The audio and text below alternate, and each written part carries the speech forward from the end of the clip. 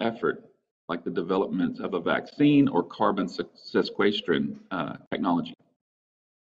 Indigenous scholar Kyle White notes the limitations of embracing a crisis epistemology which seeks a clear instrumentalist solution to a problem based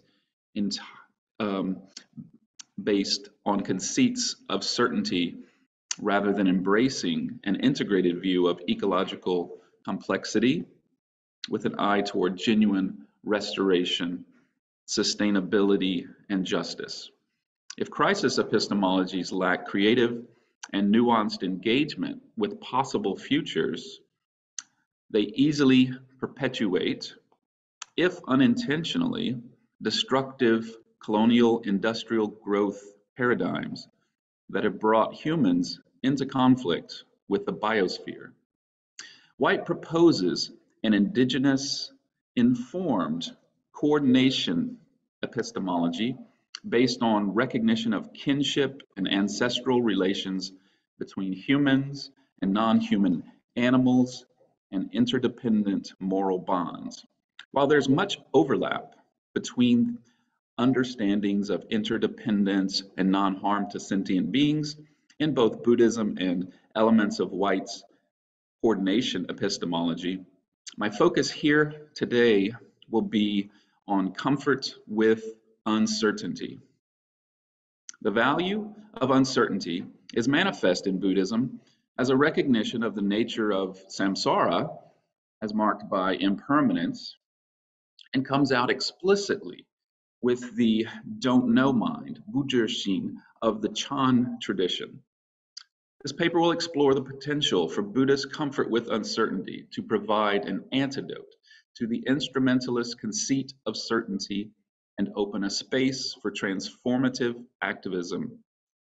After outlining the problems associated with certainty, I will explore how Buddhism and Buddhist communities are cultivating forms of uncertainty as a prerequisite for social and political engagement. So our starting point then is, why is certainty problematic? So certainty inhibits creative and sustainable solutions by failing to recognize systemic complexity and genuine unknowns.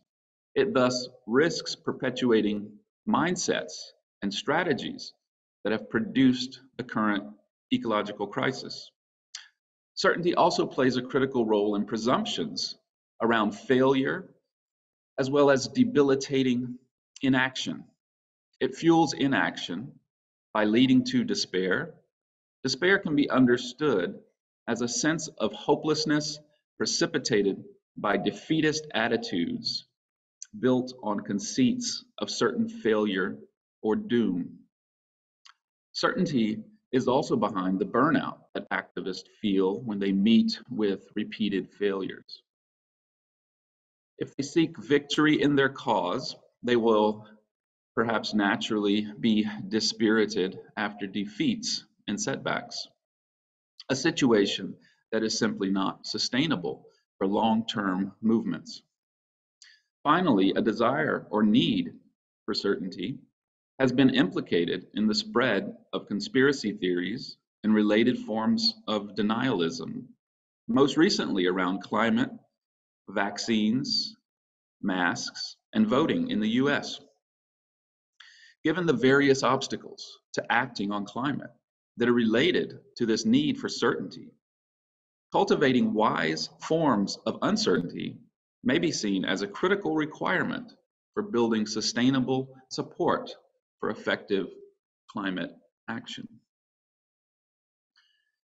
Contemporary Buddhist scholars and communities in North America have promoted this attitude of don't know mind as a component of Zen wisdom, as well as a prerequisite for moral engagement and activism.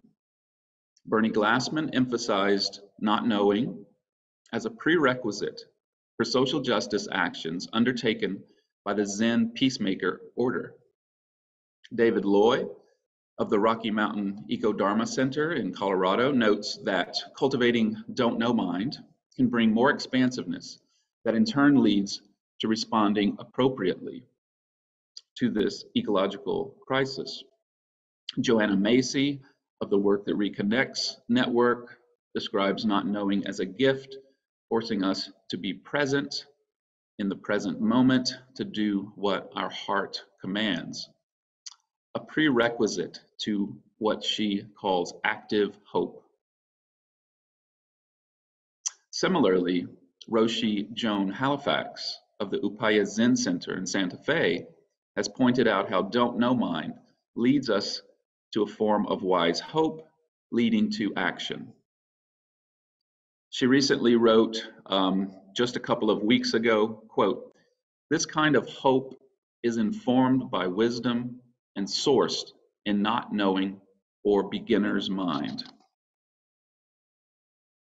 Paired with don't know mind is a quality of an awakened mind marked by non-attachment to results.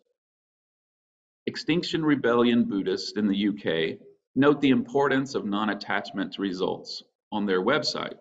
They write, quote, "A key offering of the Dharma in the context of direct action is non-attachment to results. This is our perspective. It is free and takes the stress out of our action." Such communities then have seized upon uncertainty as exemplified in Don't Know Mind to transform hope into a new form that ameliorates despair and provides a prerequisite to effective activism. Just as traditions of mental cultivation in Buddhism include the application of antidotes like the Brahma Viharas as to counter the hindrances, contemporary communities seem to be applying don't know mind as an antidote to certainty. The certainty that has fueled conspiracy theories, denialisms, disengagement, and despair. So we should also ask, how is this being done? And if there is any evidence for effectiveness in inspiring activism. So I will take this up in the following section by looking at the work of David Loy and Johan Robbins at the Rocky Mountain Eco-Dharma Retreat Center, the Zen Peacemaker Order, and Joanna Macy's Work That Reconnects. So Macy has been running workshops since the early 1980s to cultivate engaged citizens. The Work That Reconnects is based on a 4-part cycle. The 4 parts are beginning with gratitude, honoring our pain for the world, seeing with new eyes, and going forth.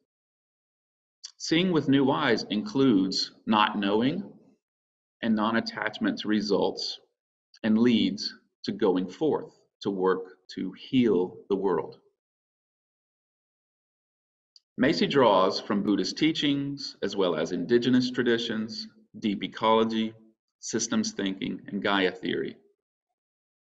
A model for individual engagement used by Macy is that of the Shambhala warrior. It calls for the arising of warriors wielding compassion and insight to protect and heal the world. Macy points out that the Shambhala prophecy doesn't say what's going to happen.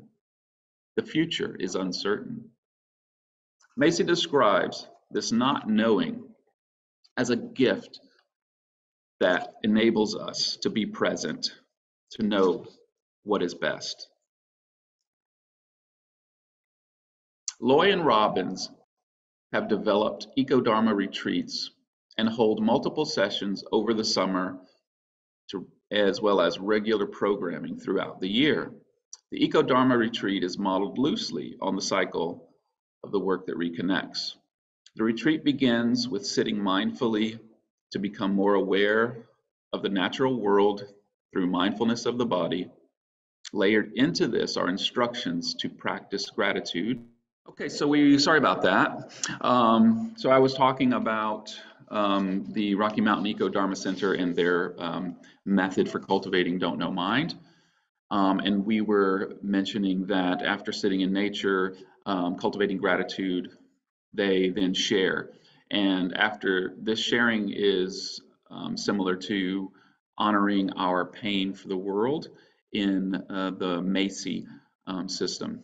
So after this, the participants are encouraged to share their feelings, and then this is followed by a 2-night solo retreat to see what arises without an agenda, without expectation.